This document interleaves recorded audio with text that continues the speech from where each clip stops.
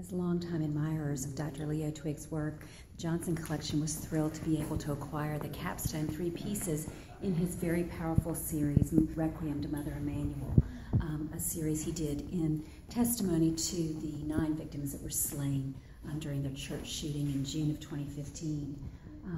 The exhibition, the group of 9, were all displayed very appropriately in Charleston during the 1-year commemoration.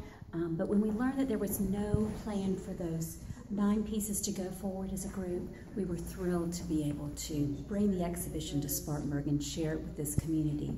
It's a message of hope and reconciliation that's so needed in our national discourse today, and I think visitors will find it very, very moving.